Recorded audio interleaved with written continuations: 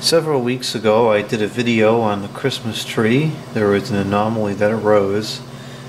And I guess I'm not going to bother uploading that video anymore because I'm going to talk about it in this video instead.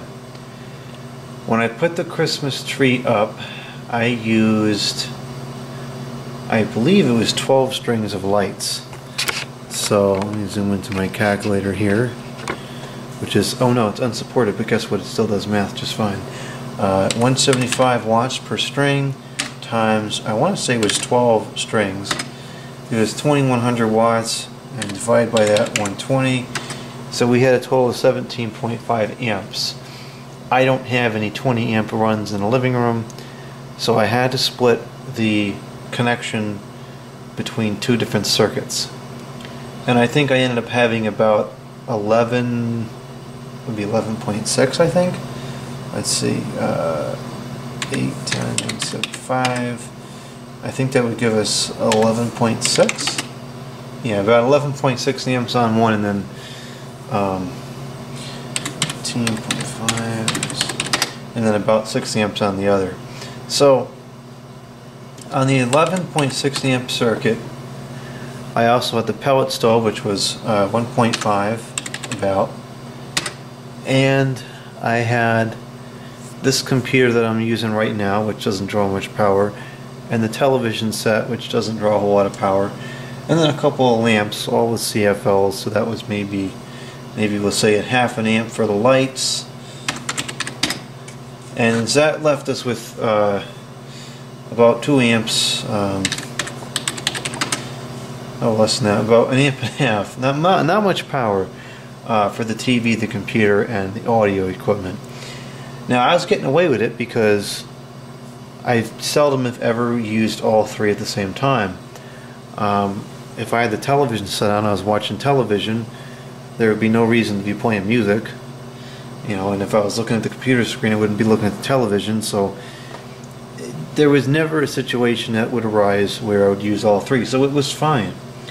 So I had the 1.4 amps left, and I don't know how much power the TV draws. I guess not much, because I would operate the television set with the pellet stove and the Christmas tree, all three of them together, daily for the entire month of December, no problem. I even on occasion would have the computer on too, and it was still fine. Plenty of times I had just the Christmas tree and the music going, and it was fine. So then we get into January, I would say maybe a week into January.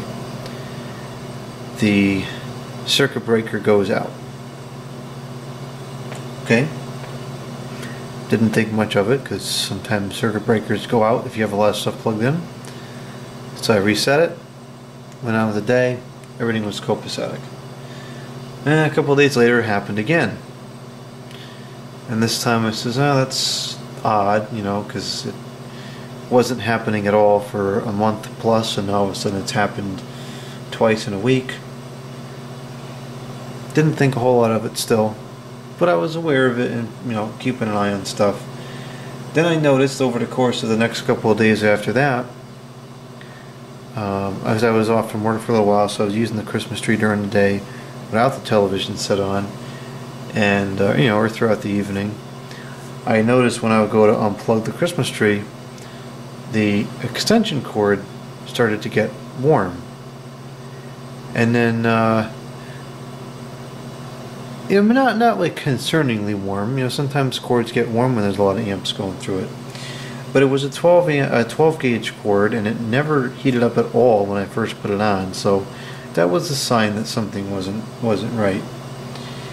And then I had gone back to work. I was eating dinner one night, and I was watching the television. I had the Christmas tree on, and the pellet stove on, and the breaker goes out again. And I was in the middle of eating, so I wanted to just get everything back on so the food wouldn't get cold.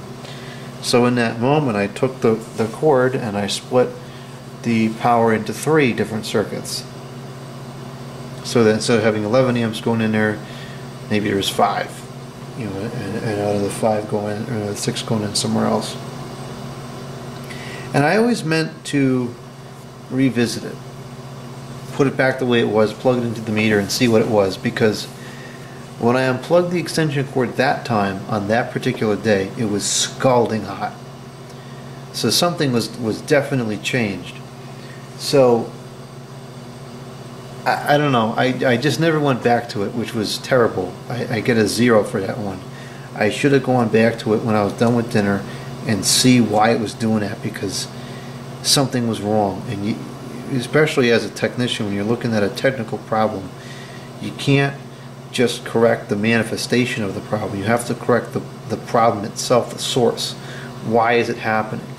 I fixed the manifestation of the problem by splitting it between 3 different circuits, but that didn't solve the problem, which ultimately was the fact that the voltage was too low. So a couple weeks go by, maybe a week goes by, and I take the Christmas tree down, and I just never went back to it, which is terrible, but that's what happened. And then a week or so after that, the electricity starts going crazy, and the voltage goes nuts, and ultimately the neutral line outside was having a problem. So thinking about it after the line woman came out and fixed it, I bet the reason why the Christmas tree was blowing up the fuse is because the voltage was too low. Because if we take which is 1400 watts, I think. If we take these 1400 watts, and this is an incandescent bulb, so it's a power factor of 0.99, so we just divide it by the volts, the watts by the volts to get the amps, we get 11.6 amps. But if these 1400 watts, let's say it's only getting 108 volts, which is the lowest I saw when I was testing it with relatively limited things connected, it's 13 amps now. I mean, let's say, it could have gone lower than that. Let's say it went down to 105 volts. You get 13 amps going through that cord instead of 11.